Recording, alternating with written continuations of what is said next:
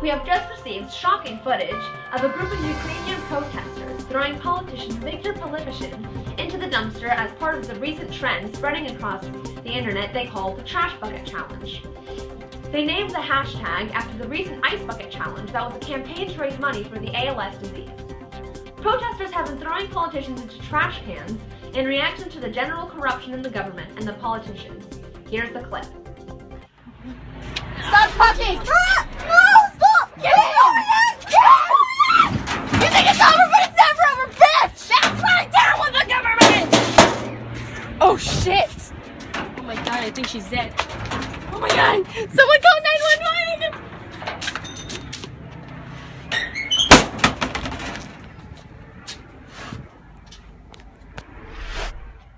The way Politician fell into the bin caused a fatal C2 neck fracture, killing him on impact.